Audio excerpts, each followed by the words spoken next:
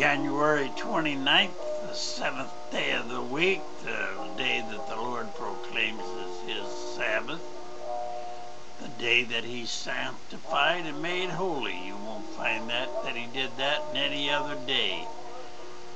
Well, brethren, with that, let's get right on over into the Lord's Care Ministry, a year to keep your eyes on heaven, day 29 of the year 2010.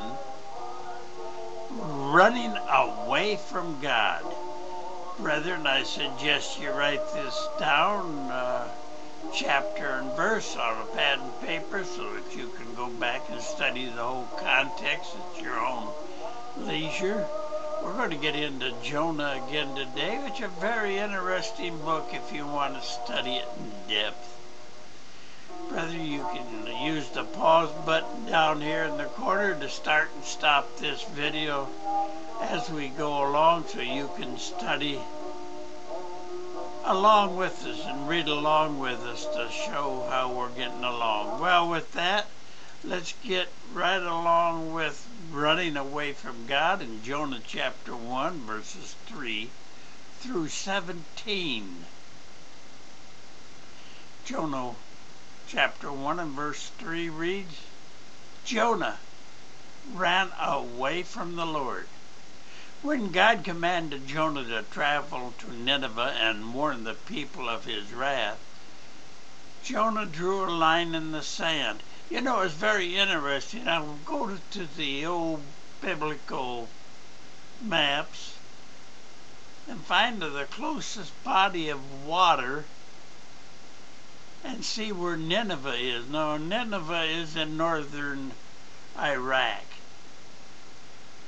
Go and check and see how far he had to go. Not many people look at that. It was the one thing he refused to do. It was not as if he did not know God's power. Jonah was a prophet, a man who had seen God's glory and God's wrath. He feared the Lord, but he hated the Ninevites more. Nineveh was a key city in Assyria, and Jonah was from God, a Jew. He had lost count of the number of times Assyria has ravaged his homeland, terrorizing his people. Jonah not only feared the Ninevites, he hated them. And so when God asked him to warn them of His coming judgment, he refused and ran. What is the one thing in your life that you could not imagine God asking you to do? Surely He would not ask you to give up a career that you would work so hard to develop, or a business that you have sweated blood and tears to build. You cannot imagine that He would ask you to do mission work in Africa, not with your aversion to heat and mosquitoes. Do you think He would ever take you away from your family? Or worse yet, take your family away from you? Be careful how you answer, because if we learn anything from the story of Jonah, we learn that God is interested in our devotion, not our comfort. The one thing you must despise may be the very thing that God calls you towards. Not because He enjoys making us miserable, but because He sees the bigger picture. As we read through the story of Jonah, we have to ask ourselves, who received the greatest degree of deliverance, Nineveh or Jonah? While running from God, Jonah hitched a ride with some Gentile sailors. God sent a storm that threatened to capsize the ship, so the sailors began to wonder about their Jewish stowaway. What have you done to bring an awful storm down upon us? They demanded. Jonah chapter 1 and verse 8. When they discovered that Jonah was running away from God, their eyes lit up with fear. Oh, why did you do it? They groaned. Jonah chapter 1 and verse 10. Even Gentiles knew about the Hebrew God, and these guys had no interest in finding themselves on the business end of his wrath. They knew the risk of harboring a fugitive from God of Israel. They fell on their knees and pleaded for mercy, then threw Jonah overboard. Before running from God, ask yourself, how much is my sin going to cost those around me? Because it is usually those near to us that suffer the greatest harm for our mistakes. What is the one thing you most fear God may ask you to do or give up? How do you think you would respond if he did? God will declare him to be his son. That is in Psalms chapter 2 and verse 7. And in verse 6 it reads, Thou art my son, and this day I have begotten thee.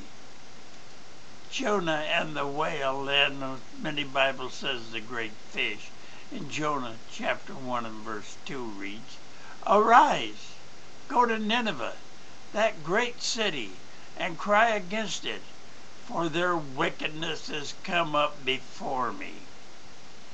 Brethren, in God's word only do we trust, never in the tradition of men, because the tradition of men will lead you to the Gehenna fire.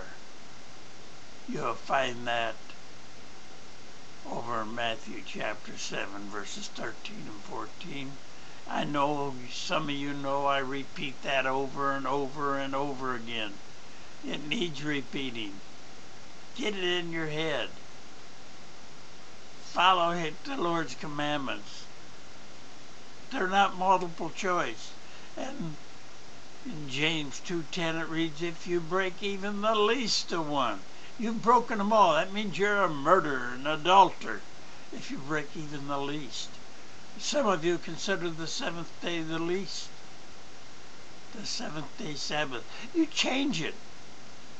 In many places in the Bible, and I read to you the other day, do not add to nor take away from these that the book has given you. Brethren, do you want to find your way to the kingdom that is coming upon this earth with the Lord? Then get down on your knees and repent. Repent of following the tradition of men. Ask the Lord to show you the way, the understanding,